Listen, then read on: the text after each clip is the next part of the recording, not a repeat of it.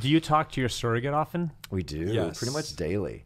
Yeah, she's so great. She's up in Washington, and just a really, really sweet girl. And in fact, our assistant Giggles, she is from Washington, so she met her a few days ago. She went and saw her. Well, and I got to remember meet she was lovely. Yes. She was great. But I'm just, everyone's very different, the relationship they want to Right. have.